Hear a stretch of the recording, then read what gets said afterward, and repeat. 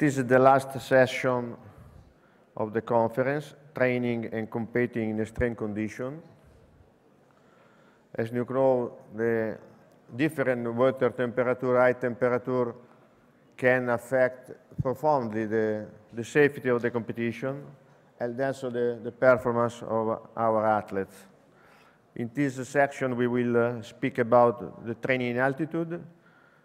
We will speak about the ITU, IOC, FINA research about the lower temperature.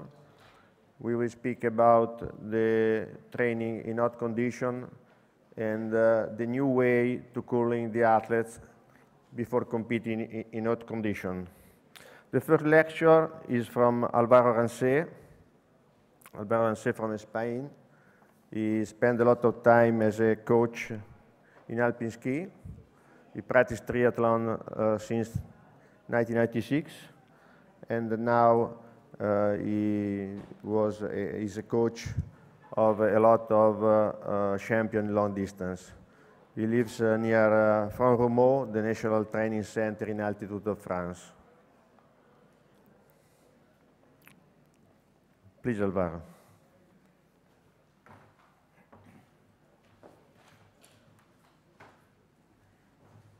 Good afternoon to everyone. I'm sorry for that moment.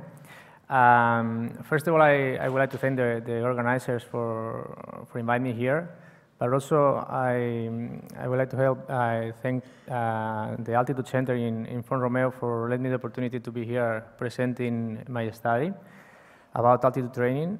It's called Motivation and Methods for Altitude Training in Triathletes. And like you can see in this slide, there are really big names from sports medicine and sports science, like Dr. Nicolas Terrados and Charles Guernica-Cenec, and also Nicolas Burrell. Charles Guernica-Cenec was the person that thought that it will be interesting to bring this study here to the Congress. During the last few years, I had the opportunity to see a lot of athletes and coaches during their altitude training camps. And also I have the opportunity to talk with them and ask them questions. I know it's something that is difficult sometimes, but I asked them questions related to what we know from the altitude training, like how many days you are in that training camp, or you are going to compete right after that training camp. You combine altitude, questions that there are always related to what we have to do on those altitude training camps. What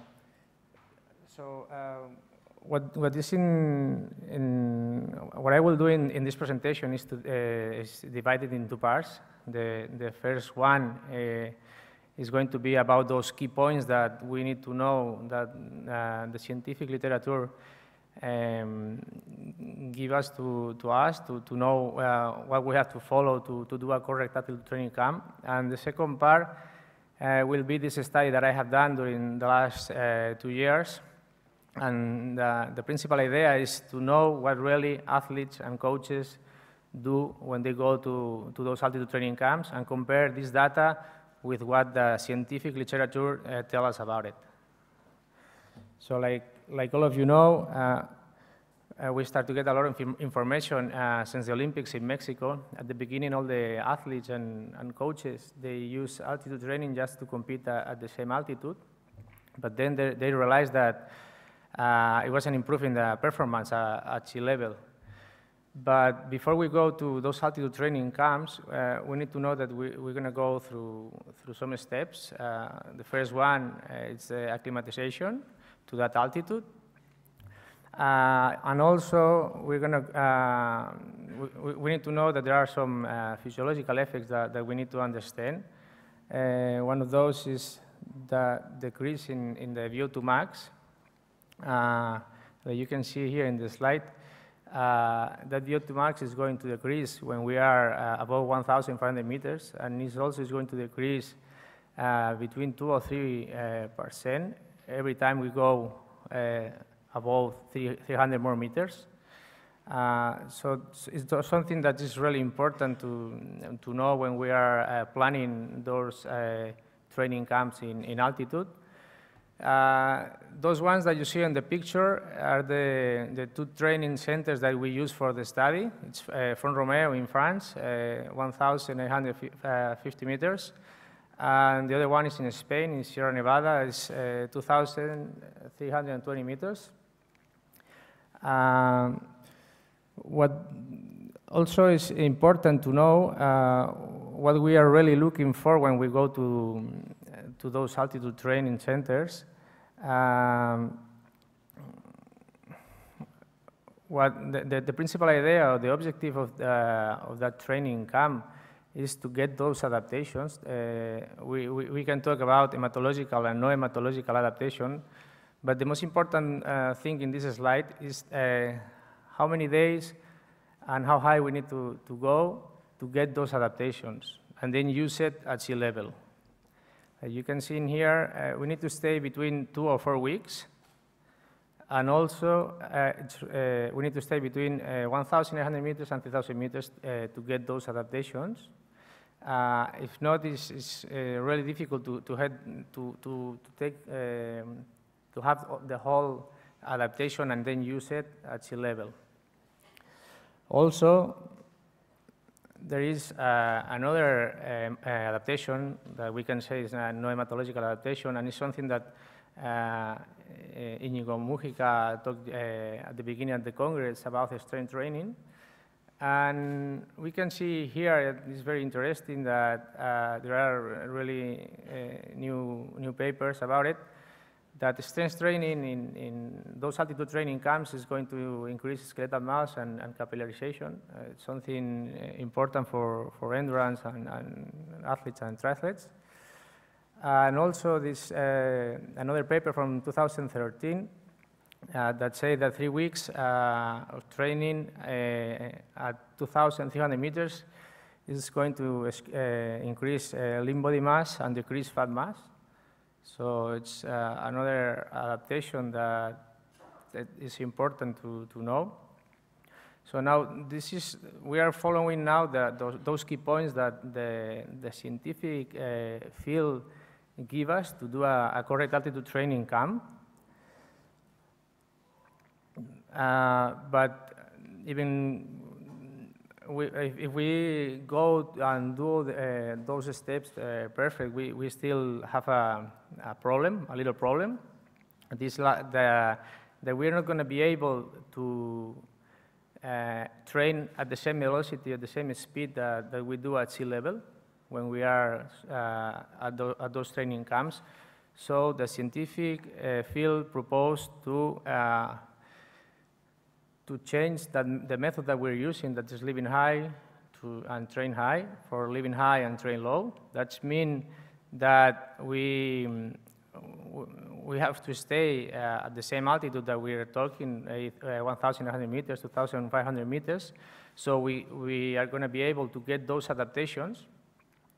But then we have to go below 1,500 meters to try to keep and train at the same speed, at the same velocity that we do at sea level.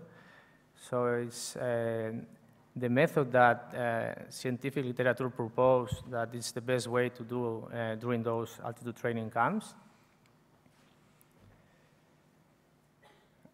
Here are those methods proposed by the scientific field. I'm not going to go through which one is the best one, or the intermittent hypoxia. We have a question related in that study about that. But we still have a controversy about altitude and training at altitude. Because when we take a look at about the effects on performance, we still see that there is a real individual response. No, that is something important to know. So to know which one is the response for those athletes, we need to add to those training camps some kind of test before, during, and after those training camps. If not, it's really difficult to know which one is going to be this individual response, and then try to use this altitude training camp on at sea level. So we're going to go through those key points that I just talked. The first one, we need to stay between that altitude. Also, we need to stay minimum of 15 days at that altitude to get those adaptations. The first week for acclimatization, there are so many different papers that they say that it's probably from the first week, or you can go longer. But what that means is that you cannot go and try to do the same intensity that you do at sea level when you just arrive to the training camp. We need to know which one is the goal that we're looking for. We just want to trade some volume, or you want to conserve intensity. You probably want to conserve intensity because you don't want to be 4 weeks in altitude and don't try to do that. So we have to change and do that, living high and train low. We have to add muscle strength training like we see in those papers. We need to do more than one training camp before a competition, and this is why, because if we don't know the individual response that we get from that training camp, it's really difficult to do a training camp and then try to compete right after. And we're going to see in the study if that happens or not. And also, this is something that probably all coaches, or like me, we are looking for, is which one is the best moment after a training camp to compete. And like you can see in here is something that remains in document. We don't really know which one is the best moment. There are a lot of different theories. And this is the second part of the presentation. This is the study that we done, and the principal idea is to know what really athletes and coaches do when they go to those altitude training camps, and compare this data with what the scientific field tell us. How we done it is we made a questionnaire. This questionnaire we give to the athletes and coaches at the beginning of the training camp. There are 24 questions. We could reach 150 athletes. There are not just triathletes in this first part of the study. There are runners, swimmers, pentathlon, and we also have some combat sports like judo and boxing. But then you're going to see the same study only with triathletes, so we can compare also.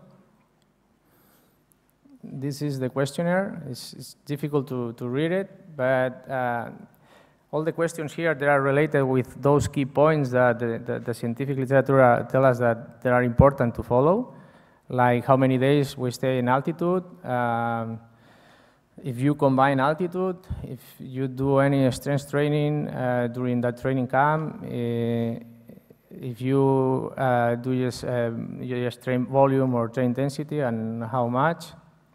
Also, if you use any day to get acclimatized to that training camp, if you add any tests before, during, and after that training camp, and also the last question, that is an important question for us, is what they think of the final sensation of that training, if it's positive or not. Those are the results, but you don't have to read it. I have the summary, and also I have a graphic I think is better. We can see in here that in the first column, living high and trail low, how many athletes use it. We say that the scientific literature proposes us to use it like the best way when we are in an altitude training camp. And we can see in here that only 2% of those 150 athletes use it. Then the second one is how many athletes stay more than 15 days on those altitude training camps on Sierra Nevada or Fort Romeo. And we can see in here that's only 53%. How many athletes use the first week to get acclimatized? It's only 25%. That means that 75% they can start training at the same intensity that sea level. Also, how many of those athletes use strength training during their training camp? It's 42%. Here we have more results, but it's better if we take a look in the graphic. How many athletes do more than one training camp per year, or do at least 3 camps per year? 46%. How many athletes or coaches do any kind of test? It's 53%. How many of those athletes compete right after that training camp?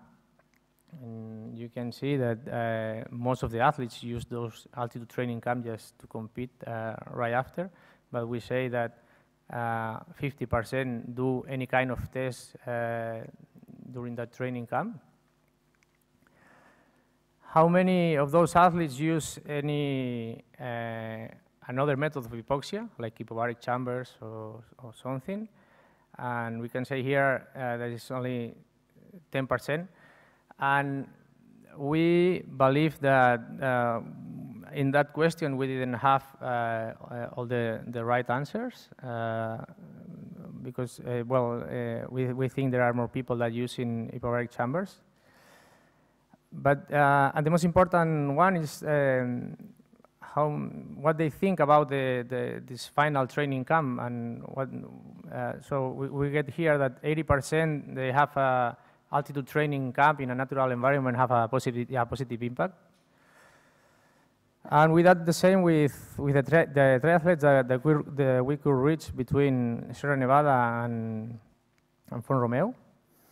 We only get 44 triathletes, 25 top athletes, and 19 national level, 3 from Sierra Nevada and 41 from Fort Romeo. And here we're going to do the same with the graphic. How many triathletes use the method living high and train low? It's 25%. Inside of this 25%, I can say, because I was the person that gave the questionnaire to that group, there is 50% that when I asked why they are combining altitude, because it was really interesting. They were swimming where I live, this 20 minutes from Fort Romeo. It's a town in Spain. It's called Puigcerdà. And when I asked that, they say because at that moment the swimming pool at Fort Romeo was closed. So it wasn't because they wanted to combine that altitude. How many triathletes stay more than 15 days in that training camp? 36%. Also, how many triathletes wait the first week to get acclimatized? Just 36%. Strength training, 61% of triathletes use it. Also, and it's interesting, is only 5% doing 3 camps per year. That means that 95% they're doing 1 or 2 training camps per year at altitude. But 50% compete right after that training camp. 5% use another method of hypoxia, and 86% believe that altitude training camp have a positive impact for them. So here we have the conclusions of this study, what we think, and those conclusions we say on triathletes, but we can use it for the 150 athletes in total.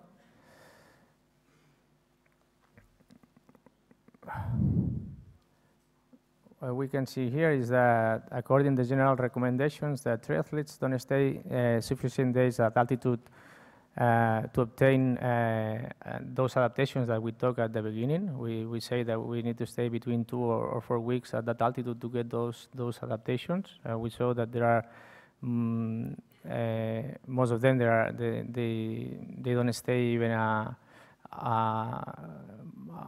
week and a half. Also, the triathletes here doesn't use any another method of hypoxia. The additive strength training seems insufficient. Use it during those training camps. Also, in the first one, we can say that they don't stay sufficient days, but and also they don't use the method of living high and trail low.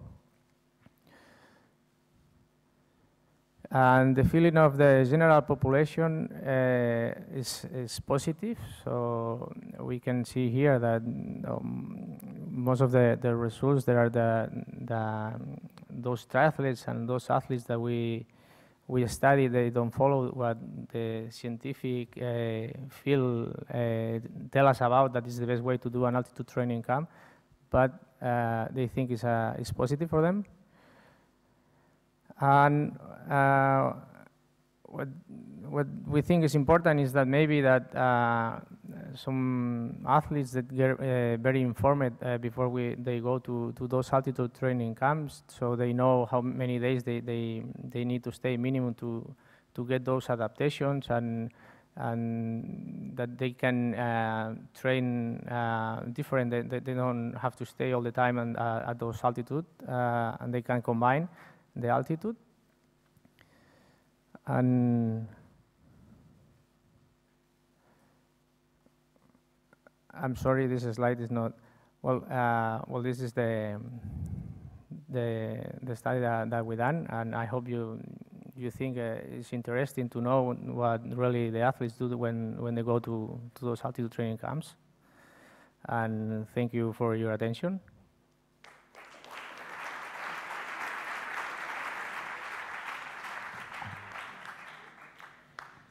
We have time for some questions, if you want.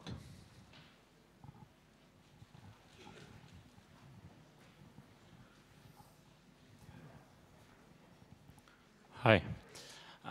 I would like to ask you what kind of alternative hypoxic methods you can also suggest for the trainings? Well, I'm not a specialist in altitude training. This study is about natural environment, natural hypoxia training. So I cannot. In the slide there is information about intermittent hypoxia, but I think I'm not the right person to say which one is the best method, because there's still a lot of controversy about natural training, intermittent hypoxia, and all those things. That's why I say that we think that we didn't get the real answer about hypoxia training when we asked in the study. So I'm sorry.